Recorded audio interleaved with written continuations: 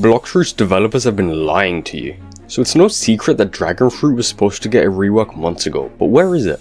Seriously, where on earth is it? It was supposed to be released on the Kitsune update, then that was delayed until the Christmas update. The community was a little mad, but no big deal, right? Just waiting an extra 10 days. But the fat red man visited us about 25 days ago, so the only explanation is that the devs have been lying to us the entire time, right?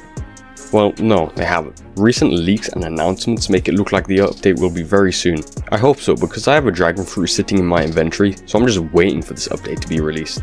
Here's a leak that we got of what the reworked icon will look like. It's looking real good. It has a cool looking flame portal thing around it, and this dragon looks like a true menace to society. The community are so hyped for this update that we now have a fan-made version of the reworked Dragon Fruit. Right here in my hands is the Dragon Fruit in this fan-made game, and damn, this thing looks epic. What do you think of it? Let me know in the comments. I actually kind of hope that this is what it really looks like when it gets released in the next update. Just have a look at the detail on this fruit.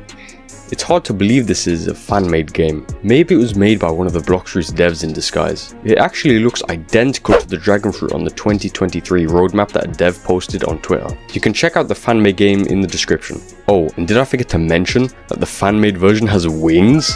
Bro, look at the animation on these things. This really looks like it could be in Blox Fruits. There's even a model of what the Dragon Fruit will look like once you transform. Here's a showcase of some of the other abilities in this fan-made concept of the Dragon Fruit rework.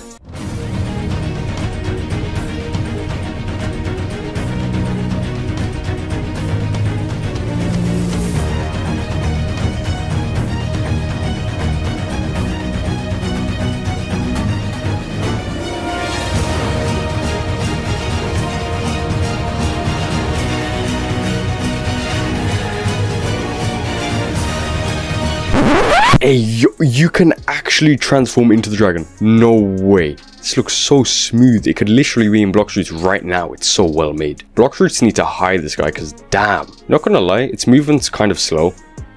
Kind of very slow, but it still looks epic. It would be funny if Blox Fruits scrap all the upgrades they have done to the Dragon Fruit for the next update and decide to copy this version. I wouldn't even be mad because this looks really cool. Could use some tweaks, but it's still more progress than the actual devs have made in months. If you're interested in getting free Dragon Fruit when the rework comes out, join my Roblox group because I'm going to be giving one away to a random person in there. Right now we only have 90 members, so your chance of winning is actually very high. Subscribe if you enjoyed the video.